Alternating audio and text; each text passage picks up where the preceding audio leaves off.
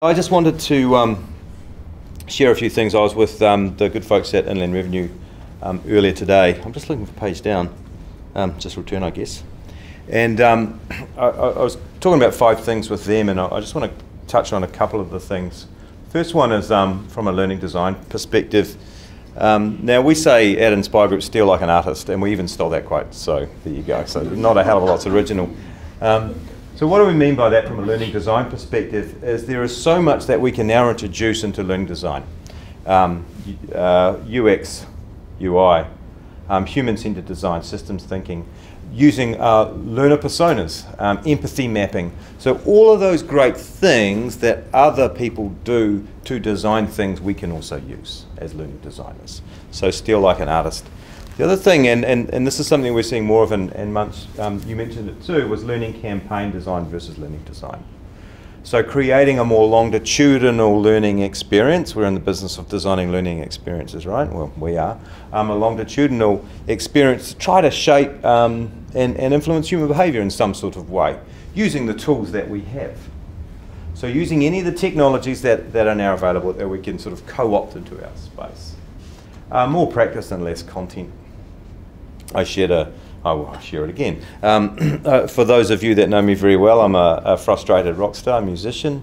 I've currently been trying to increase my vocal range. I downloaded about 3 years ago some video content on how to do that, and almost every night after dinner, not all nights after dinner, I go into my son's bedroom and I practice scales, which drives my family up the wall.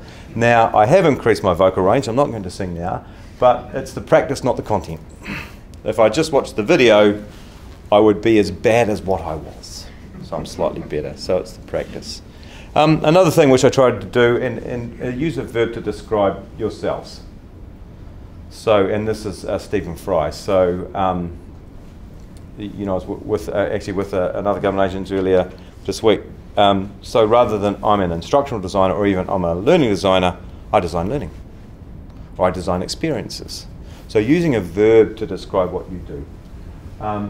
And then the question then is the skills that you'll need. So what are the skills that we will need and the human skills that we need when we work in OD, HR, L&D to influence some of our stakeholders? You know, the human skills around stakeholder management, influencing, selling internally. Some digital skills as well, actually, that kind of came up as well. And the other one too, something that many of our customers are, I wouldn't say grappling with, but are kind of interested into moving more towards is, you know, this idea of a learning culture. I was speaking to one of my colleagues, Stu, for those folks that know him. He goes, well, it's not a learning culture, Dano, it's just a culture. So yeah, so how do we then start to influence culture with the things that we design?